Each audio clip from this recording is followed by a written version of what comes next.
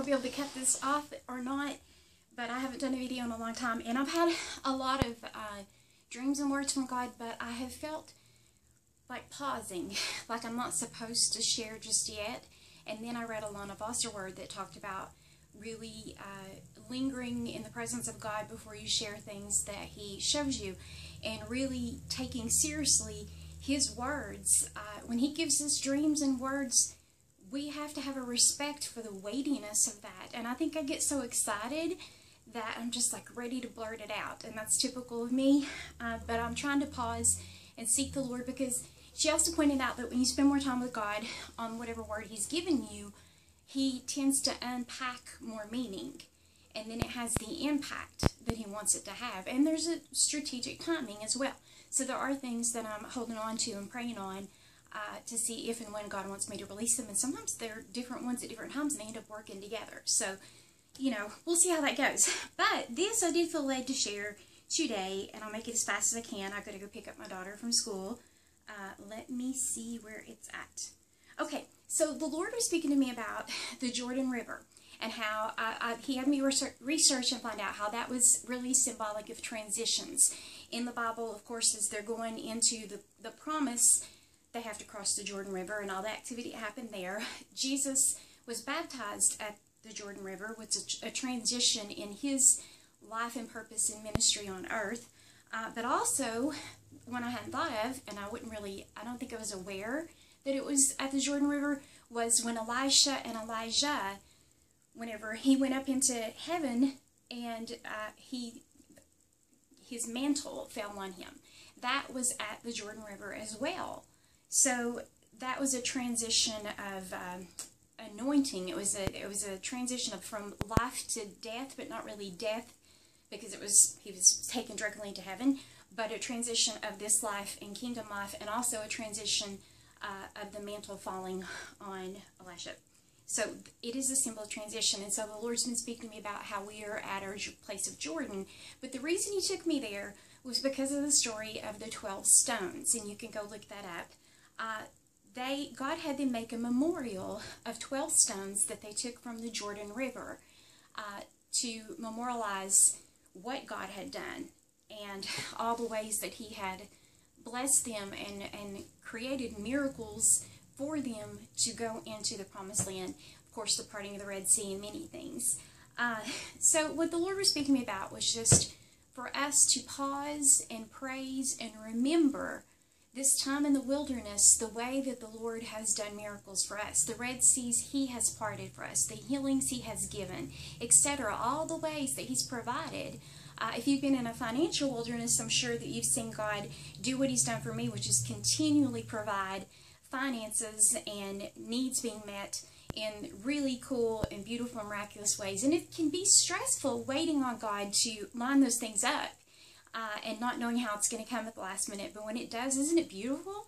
And for me, I've got some stories to share, and I want you guys to, at the end as well, I want you to listen, because I bet you've got a lot of stories of your time in the wilderness where the Lord has delivered and given you your own Red Sea moments. And I want you to pause and memorialize those and share them.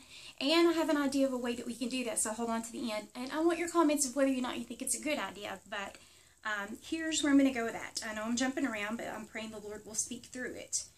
When we were in the wilderness, we needed to be made aware of the fact that it's not our power and our might that makes things happen. You know, one thing that the Lord was showing me is in Deuteronomy 8, He says, remember the Lord your God, that it's He that gives power to get wealth. So when you go through a wilderness season and you can't make things happen on your own, you are continually and repeatedly made aware of the fact that everything we have comes from God. And in my case, I've had multiple chronic illnesses, botched surgeries, etc., etc. So that, you know, all that I worked for a degree and to work, and I've been a hard worker my whole life, that it didn't matter what I had, what ability I had, that way to create wealth. I didn't have the physical ability to work full-time, and so I have struggled. So the Lord even has caused me to remember that any of us, and for whenever I get better as well, it's not our own might that makes us able to even work and create wealth. It's still a gift from the Lord. And so that's something we just need to remember, that everything he's done for us in this wilderness, it's been his hand, not by might, not by power, but by his Spirit. And so he wants us to remember that when the manna stops, all these ways God provides in the wilderness, we don't need to think that we're getting our needs met by our own hands and forget God once we're into the promised land. That will keep us from getting pride and forgetting the Lord. But also, one thing he showed me that really blew my mind is he also showed me that we are no longer slaves. Now, before they were in the wilderness, they were slaves. The Israelites were slaves. And that slave mentality is something they carried even into the wilderness, because at one point they said it'd be better if we were back in Egypt. We could work. At least we would be able to earn our way and work enough as slaves to be able to eat certain things there and know that it's coming on a daily basis because we did what we're supposed to do to make it happen. And the truth is that sometimes working for things and having a slave mentality is easier, quote unquote, for us than just trusting God, just having faith. But in the New Testament, there's a case where they're asking Jesus, what do we need to do the works of the Lord, to do these miracles? And he said, the work that I'll have you do is to believe. So believing and having that faith and looking to our Father to provide and to make things happen is actually more valuable in the kingdom of God than all of our effort and work. So the Lord has taken us through this wilderness to break off that slave mentality. So don't take that into your promise. And one way that you could take it into your promise is that when you get there, even though it's God that got you there, you could have this mentality that you better do everything right to make it work. You better, and you can have a fearfulness. God doesn't want you to have that fearfulness. That's a slave mentality. To be afraid that you could do something that could mess it up. He doesn't want us to take that fear. He wants us, we're going in through faith. When we get there, we're going to maintain it through faith and from the hand of the Father. Also, let's see what the last part I had on that. Our tendency in the promised land could be to go back into a worker-slave mentality, but he has given us rest. Our relationship is based on faith and realizing that he is our Father, willing to give us all things. We will till the new land. We will harvest it. There is some effort, but it's not that work-slave mentality. It's something we can do with peace and rest and faith and relationship with our Father. So when we work, then we're not working as a slave. We're working as a child of who owns the land, who owns the promised land that he's taking us into. So don't work to keep or maintain your promise. Have faith and focus on your relationship with your Father, and that will maintain and keep your promise. Now back to the 12 stones. Pause. I want us all to pause before we enter in and remember the miracles and the signs and the blessings and the dreams and the provision and the blessings that he has given us in the wilderness, because that's going to give us the faith to go in, and that's going to keep us focused on that relationship once we get there. Because it wouldn't do any good, to gain the kingdom and lose our soul. Not quite the same thing, but to gain the promise and lose our relationship and our peace and our faith that we've gained in this time. So I think that it's important that we have our own 12 Stones memorial by remembering things that the Lord has done for us in beautiful ways. And I'm going to share a few. I had quite a few written down to share, but I may save some of them for later, and also I'm afraid I'm going to run out of time and out of video. So let's see here. Okay, so my shoes. You remember, I don't know if some of you watched, I had these shoes. They're the only ones I could wear that didn't hurt my feet or throw my joints out of joint, which is a long story having to do with my health situation. And I was going for a walk for exercise when I was able, and I saw this, down the path, a rainbow coming across a pond. And I was just enamored, because God keeps using these rainbows as a sign of his promises to me personally through dreams and all sorts of things. But he keeps letting me see rainbows in certain ways as well. So I'm enamored. I'm going so close. I'm looking at the color. I'm so caught up in it. I step all the way down to the pond, not thinking that mud near the pond and the fountain, and my feet sunk down into the mud. My shoe got so far stuck in, I had to yank my ankle out with my arms. One of my shoes was stuck down in the mud. I had to dig it out. It was filled with mud. There was no way to fix it. They were already cracking and old on the inside and the insole. there was no recovery. And so the Lord kept speaking to me about my transition shoes and then my new shoes for the promise, because that's very symbolic too, you know, and how in the wilderness their shoes didn't wear out, but they didn't get anything new. And the Lord was saying, it's time for you to get rid of your wilderness shoes and walk into your promise. So the Lord, what he did, he provided finances for me. I don't have a lot of extra. I don't have extra until God gives it. And a friend sent me money to do several things that were great needs at that time, to maintain our car, to pay bills that were past due, that were to keep things from being shut off. And there was enough money left over for shoes. So I went on this big hunt for them. When I finally found the right shoes, it was so beautiful. They were these Skechers, and I've got a video about that as well. And on the box it says, step into joy, because they're slip-ons. You step into them. And it also says, go like never before. They're performance shoes, it says. And mine before were not performance shoes. I've never really had a lot of athletic shoes. And it was so symbolic of God saying, you're going to step into joy with these shoes, and you're going to go like never before. Even the words on the box were prophetic. But that's one way that God met my need. Well, the shoes I'd lost were a little dressier, so I could wear them with dresses, even though they're not quite dress shoes. Skechers, not so much. So I've been looking for something I could wear with dress clothes to church, things like that. Couldn't find anything, didn't have the money either way. A friend had seen where I had liked the page or commented on Born brand shoes, because that's what my shoes were before. They were Born brand. It's a really nice brand, but they're very good if you need, like, you know, like orthotics or anything like that. They're not, but they're close. So she randomly messaged me and said, you know, I've got 2 pairs of Born brand shoes that I haven't worn in 15 years. I wore them when I was pregnant with my first child. I've got a black pair and a brown pair. Would you like them? And I said, I'd love to try them. They happen to be close to my size. Lo and behold, she didn't find the brown pair. She found the black. She showed up and brought them to me. It was the same pair of shoes. It was the same shoes I wore, but they're brand new. She'd barely even worn them. So God brought me back the same pair of shoes. He did it. I couldn't get it on my own. He brought them. They're Born brand. So Born died in the mud in the fountain pond there, the pond of promise with the rainbow, and then now reborn because it's Born brand, and I got it again brand new. The odds, what are the odds of the exact same pair of shoes being given to me? They're not common, and they're a 15-year-old shoe. She just happened to have it, and when I got mine, they were used. So, lo and behold, that just blew my mind. To me, that's like a confirmation of resurrection. There are things I've lost that God said he's going to resurrect. They were dead, but he's going to bring them back. And that was a confirmation of resurrection in these promises and things God's given me. And it was just full circle and beautiful. But that's one way that God has blown my mind and done wonderful things for me.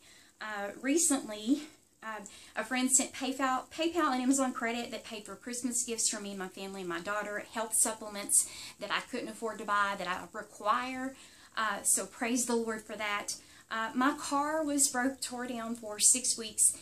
Church family came to fix it 6 weeks later. The night they went to fix it, and it started, the moment it started again and was running, a rainbow formed, I guess a prism or whatever of light, on the front of the car. The next day it tore up again and needed to be boosted off. My friend came. We worked on it forever. The moment it finally started again, another prism or rainbow formed on the car. I could share pictures someday. I'll show you. Just promises all over the place. And God's saying, I have you. I've got you. But you know, it's a set time as well. And there had to be the perfect timing for that to happen. This sounds silly, but I needed some things from around the house, and it was really, really tight financially. It is tight financially. And so I needed like trash bags and a few things that I didn't have. I happened to get a coupon in the mail from Walgreens specifically for $10 off of $10, so free, basically, of household products. It was a household product coupon. So I went to Walgreens. I got a bag full of the things that I needed for the house that I didn't even have the money for, specifically for that. Just ways God opens doors all the time. Some of these seem small. Oh, and a friend sent me 2 things of my aloe, which I have to have. It's a long story. They're big jugs of aloe. They were for my joints to keep them less likely to dislocate. Sent me two, double. The last thing I'll share is that I was needing melatonin to help me sleep, but also it was a natural muscle relaxer and it helps with certain illnesses that I have. Well, I didn't have the money for that, and I asked a friend if I could borrow some of hers. I went in her house to get it. I have the code to go in, and she told me I could. It turns out it had ingredients mixed in with it that I can't take with my health issues, so I didn't have a way to even borrow. So I go to the store, and I found it for half off. I was going to use my, honestly, I had $10 left, and it was $5. I was going to use $5 of my $10 to get this melatonin. I get to the register, it rings up wrong. It rings up 10. So I have to talk to people, and they're trying to fix it. 2 different people come. They can't repair it. I'm embarrassed. They can't fix it on the cash register. She takes it to another register and says, I'll fix it here. Just come over here. Well, by the time I got my groceries from that one place to the other, she said, here, and gave me the receipt. She said, I took it off, but you just keep it. She said, I'm going to write it up as a refund because that was their fault. That's not even that store's policy to do that. So I got my free melatonin. I know that seems small, but sometimes those small ones are just so personal and beautiful, they just touch your heart. But the good thing is I told her, I said, you're an answer to prayer. I said, what a blessing. And I was sort of, bragging on God because it just oozes out of you. And she started fussing about a new manager coming that's going to change her schedule. She's like, well, I'll take care of you while I'm here, but I may not be here tomorrow. And I said, why? And she shared. And I said, well, let's just pray. I said, I'm going to pray that you have favor with this manager and you will keep the schedule you want. She said, I'd appreciate that. And I said, I'll do it now. And I didn't even wait for permission because she seemed open to it. And on the spot, I prayed that. And she just exhaled and sighed and said, thank you. I needed that. And I said, I need that every day. So, I could have had that need already met. It would be better to go through life, in my opinion, having enough money for melatonin and these things. But the Lord is using my weakness and my lack to put me in the pathway of people that I wouldn't be in their pathway otherwise, and maybe make me vulnerable in their presence so that I will share things or need them or connect on a different level. And then in my relief of getting the need met and me praising God for it, expose them to the way the Lord works and open the door to pray for them for their needs. Because, sometimes when you're open about your own needs and your own emotions, it kind of gives permission to someone else to open up about their own, and it just opens a door, and the Lord gets in there. So what I was thinking, though, is that, I know I went really fast, I was thinking about starting a page called Look What God Just Did. And it being like a Facebook page, and I could moderate it or whatever, or we could even have several moderators, doesn't matter to me at all. But not even a group, not a group, because I want it to be not private. I want it to be public, so that when you all comment on this or you share what the Lord has done, people on your newsfeed will see this. And I don't want anything else on the page except, hey, look what God just did. And it could be stories like mine of small things. It could be huge things. It could be healings. It could be how God speaks to you as well, if it's some big thing that was just very clear and a huge confirmation. But particularly blessings and ways that He opens doors. Because you know what? He's about to do some huge things for us. And I know He's going to do them in front of all of our friends and family and even enemies. But what if we had a little page ready to go? What if we prepared and we had that already set up so that as your promises come through, it may be smaller things now, who knows, until they get here, that we praise the Lord for. But when they come in, can you imagine posting on that and people seeing just because you've commented on it and it goes across their newsfeed and they see the Lord and all that He's done for you? I think it'd be a wonderful idea. Let me know if you're interested and comment below. You can share this video if you want to. And I'm sorry I talked so fast, but I got to pick up my kid. So praise the Lord. Let's have our 12 stones. I feel like there was one more thing I was going to say. Our 12 stones to remember the Lord. There were a whole lot more things that I could have shared. So many more. But if we start the page, I'll share them there. Just let me know what you think. Thank you.